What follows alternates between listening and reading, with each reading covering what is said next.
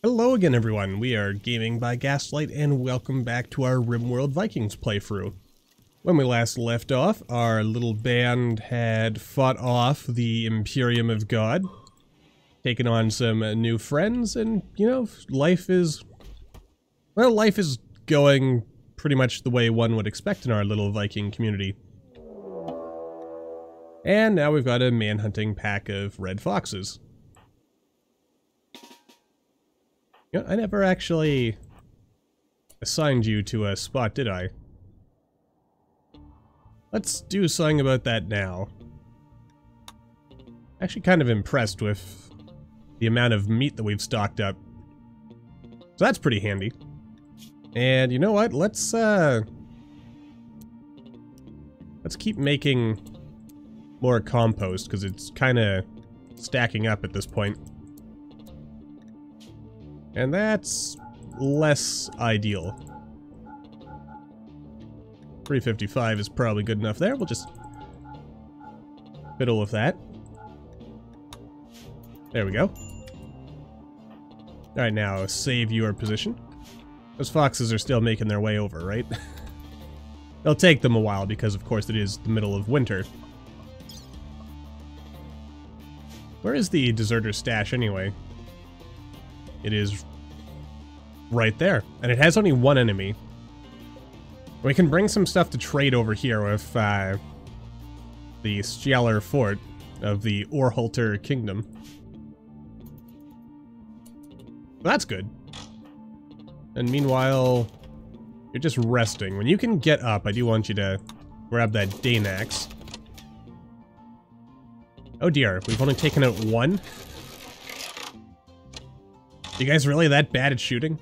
The answer is apparently yes. And you know what? I think I want to make more great bows.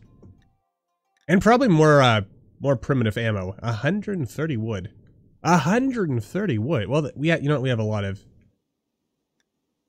primitive explosive ammo. Interesting. But yeah, I made good on my word. I said we were going to play with, I do have great bows, don't I? I don't, apparently. We're researching great bows now. There's always... Careful there, Botto. There's always a little bit of a risk. Oh dear. Is that good? I think so. Alright, back to work, everyone.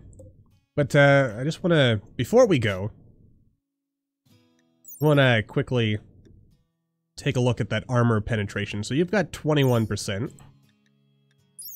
You've got 16%. That doesn't sound right. But, 15%. And you... Okay, so the crossbows have the better penetration. And the recurve bow also has really good penetration. But...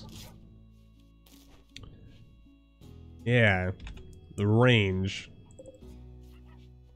That's always the hard part. You know, eventually I think what I should do is I should build some heavy bridges and wall up the swamp. I think I've talked about doing this to begin with. Heck, we could drain the swamp a little bit, you know, give ourselves some more land to work with. And another thing that would probably be handy, if we actually could wall this up, and then have some traps.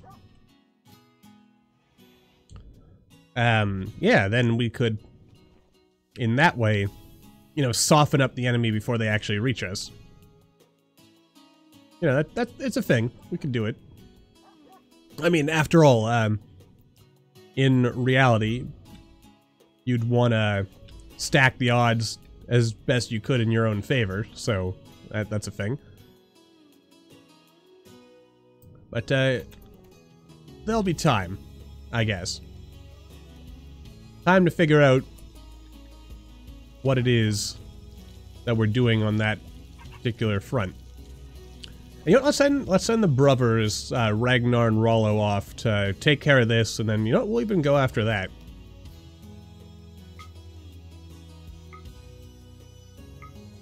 That's a lot of time. But I'm sure it'll be perfectly fine. Should we take the dogs with us? We will, you know what? We will. Or the pups, because we can trade them. Trade them. Sorry. Kind of sucking on a lozenge here. Don't take the raw meat, that would be silly. We will instead bring, you know, as much food as we can carry with us. Well, let's say 52. 7 days should be good enough. Maybe, possibly. God, we've got a lot of plant scrap just lying around. I can make fertilizer now, right? Yeah, we've got compost bins. I think I'll just kind of like pile these over here. This way, hopefully, we'll have a whole bunch of fertilizer by the time we come home.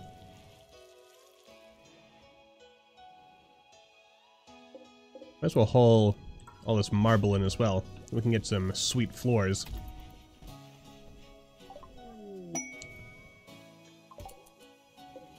Oh dear. Oh, and we got some visitors. Jolly good. Okay, so... yeah, we've got 7 days before we have to accept this. Well, we don't have to accept it, but I'd like to. And you know what? This would actually... it would almost get us out of hostile range with the Imperium of God. Funny how well that worked out for us, isn't it? We're just damn good. Alright, we're gonna leave by walking down the river. I should actually consider mining out a path. Maybe. Just so we don't have to, you know, be sitting in all this. How much steel do we have lying around, by the way? Want to keep an eye on that. Well, we've got a nice amount of slate, bit of granite. Could start working on replacing walls and such. Of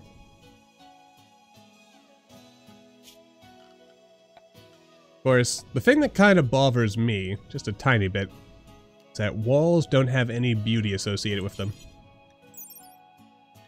And I don't think, barring mods, there's a way to do that. I know with Vanilla Expanded, there's like some kind of wallpaper thing, but that only works with wood. Wood and wallpaper, and that's just... I don't want a flammable base.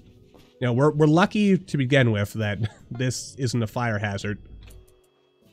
Incidentally, I want to make sure that these are not designated as gathering spots. And just a quick check, make sure that everyone's doing their thing. Animals are unrestricted, so they can keep wandering around. Alright. Oh dear. Kind of keeps going back and forth, doesn't it?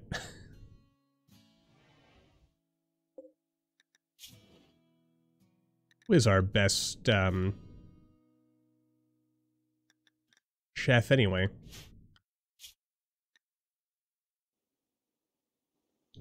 I guess it's Halfdan, but I don't really want him doing that. Anos. Anos Usk? Yusuke? However I pronounce that name. Let's just start cooking, shall we? You're a delinquent and a military cook. You're also lazy. Oh, and you're a night owl. So I should actually, just notice that. Let's have you go on the night shift. There we are.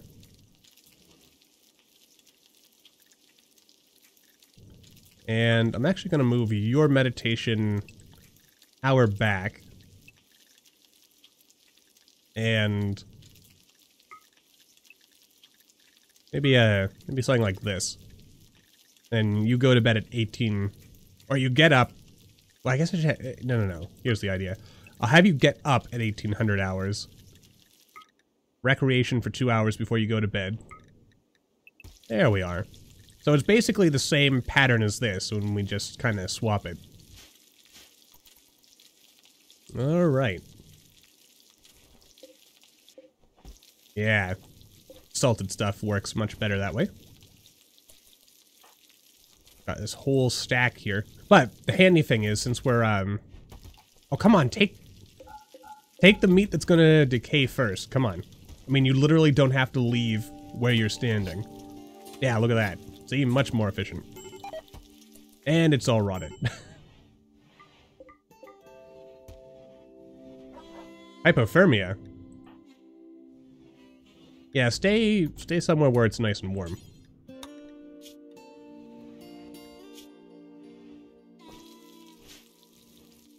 That is good. Could you not? Oh boy. You know, how would you stay indoors? But if you want to help and do something useful, you could assist building over here.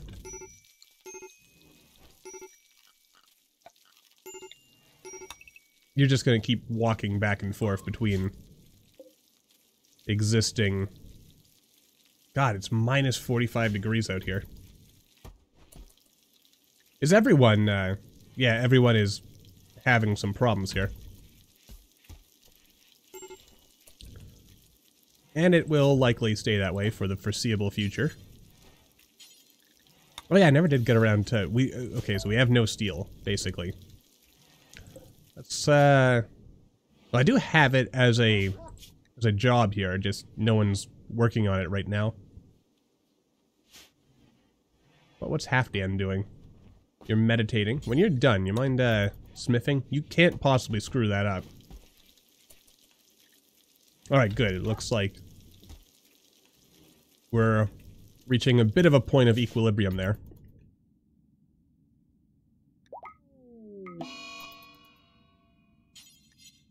What?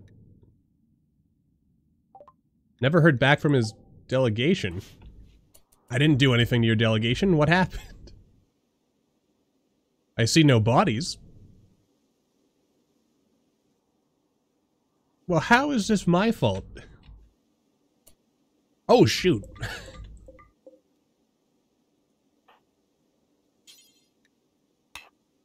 Okay. Well, that's kind of what you get for walking in a frozen river in the middle of winter when it's minus 37 degrees out.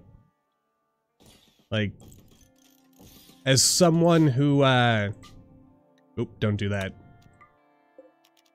As someone who has grown up in a frozen environment, I think there's someone else who's up and about... Really? Did you guys just... You wandered over to... Oh, nice. Free bows. And arrows. Okay. I mean, I guess I should probably have some kind of temperature increasing thing here. At least it's 7... 10... You guys do... Oh, you're hooking up, are you? Well, well. Actually, are you good at construction? Is there a reason? Yeah, 6 is good enough. I should kind of prioritize that. Of course, Halfdan is our better constructor, but he is old and has dementia, so it might not be in his best interest to do that. Okay, what's the age difference on these guys anyway? 23 and 9. Yeah, you know, that's an acceptable age difference. It's not weird. You know what? You can also change your hairstyle when you're done. You should get yourself a nice beard. You know what? I can kind of dig that. You know what? That's actually better though. You seem like you're just based on your armor. You seem like you're that kind of guy. What is your backstory? You're a tribe child. Oh, you're a tribal. You know what, though? You're dressed like a medieval knight. Well, maybe not a knight, but you're dressed up as something, okay? So, yeah. Do what ye will. Man, we've got a lot of meat lying around. So much meat. Beautiful in a way. The only unfortunate thing is that salted meat doesn't stack as high as non-salted meat. But, you know what? That's sometimes just how life goes, isn't it? How are we doing on that steel front? There we go, that's the good stuff. You know what? I do kind of want to smooth these walls, but then again, I would kind of like to have them be consistent, so maybe I will just tear the walls down and put artificial stuff. It's funny how smooth granite has a beauty, but again, constructed walls does not. And I'll be honest with you, that's kind of annoying. I don't like that. Let's see, so it'll take 4 days, and then 8 days. So at the general rate of movement, I don't think Ragnar and Rollo are going to get back in time to participate in the fight. So hopefully these guys can do a good job. Oh, and someone's actually taken care of. Am I allowing ammo to be stored in here? Because if not, I really should. Alright, so let's have Mr. equip this great bow as a sidearm. And you already have some weapons. You're going to eventually run out. And I'm pretty sure... Special weapons, explosive... What is a primitive explosive? Oh wait, I can actually make industrial ammo. Now why am I allowed to do that? Surely there should be some tech limitation on that. Like... Well, I'll be honest with you, I have no technical knowledge of how firearms or bullets are made. I mean, I know that they're like a little piece of metal, and you got like modern firearms, there's like a shell, and they've got like a little bit of powder in there, and then what triggers them is like the hammer of the gun like hits the thing. There's a name for it. You can tell I totally don't know anything about guns, but you know, like the hammer's the little... I think I know what I'm talking about. Or firing pin? Is that the term? Whatever it is, the little thing that hits like the back of the bullet or shell or casing, cartridge, whatever. And then that like triggers a spark, which causes the bullet to fire because it ignites the powder and then propels the bullet out of the barrel towards the thing you want to die, or inanimate object you're shooting at for fun. And modern weapons, the action of all that also ejects the spent casing or empty cartridge or what have you. Yeah, it does something is what it does. And yeah, I'm trying to think to myself, like, how would a modern, like, how would you, would it be possible to have the knowledge to even make a modern bullet on a medieval forge? You know what, someone, I would be interested in hearing the rationale and debate either way. Also, you know what, it occurs to me, I don't think we're gonna have enough food to make this whole trip. But we are foraging a little, so that's kind of okay, I guess. Not super great, but it's kind of there. We might be able to buy some more... If we can sell the dogs to the castle, then I should be able to... yeah, do stuff. Anyway, getting on to, other topics. Dafe. Or Dwarf. However I pronounce this name. When you're done cleaning dirt, why are you cleaning dirt, first of all? You know what? You're not some servant. You do... I like the idea of you hauling, but work on other stuff. You can also make the ammo. Is there anything you can do different? The answer appears to be no, and I'm now finding myself asking why I bothered making this. Oh, no, here it is. I need a fueled smelter so I can smelt down the chunks of steel like this. You're not a night owl. Oh, you don't even have anything to do. You're researching. Oh, and we're finally, as the episode is nearly over... Alright, we have arrived at the climate adjuster. You know what, actually, maybe we should just go back to our home after this. I don't know, we'll see how things end up working out for us. Anyway, let's take out these two man-hunting snow hares. I mean, how hard could that be, right? They're just ordinary rabbits. Hopefully. Well, we managed to kill both of them. And now we can just punch, didn't even get hurt. There we go, we've got plate armor now. Now, blades, noble apparel. Beekeeping is gonna be a big one. Because, you know, it's bees, man. It's lowering temperature by 10 degrees. We shall attack. No, with your swords. And by swords, I mean axe it. Rollo, why? Why do you do this to me? There we go. It's gonna take a while, but, alright, so it'll actually warm up a fairly reasonable amount once we take out this weather thingamajig. The climate adjuster, as they call it. Hot diggity. Alright, let's get the heck out of here. And you know what? I think we will head home initially. Because... you know, there's some stuff to... I don't really want to carry the snow hares back. And yeah, we'll bring as much steel as we can. It'll take us 2 days to get there. My god. Alright, so we're not going to be... Alright, here's the plan. Shouldn't have brought the pups. It's slowing us down as well, but... we'll head here, we'll do this quest next episode, and then we'll make the long journey over to the Imperium of God. Oh, that's going to anger them again, isn't it? So we'll make them slightly happier, then we'll make them angry again. Classic. Classic maneuvering there. Anyway, overall, I have to say, it looks like our happy little colony here is proving to be happy and little, and also a colony. Oh, no, there we go. And then, you know, in the summer, we can just turn all this stuff off.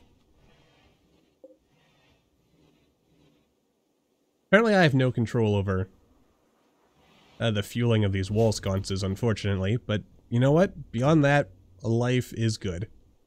That's what matters to me at the end of the day.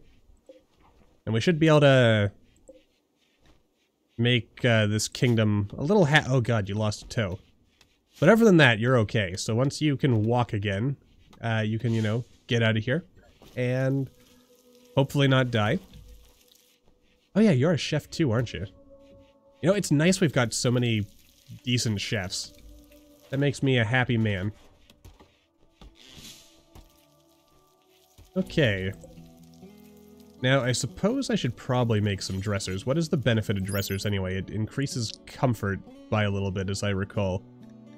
Comfort, 0.71. So that's what it adds, is it? How comfortable an object is to sit or... oh no, I'm looking at the wrong... no, it's the dresser, the dresser. It does actually give stats for what it does, right? It doesn't, shockingly.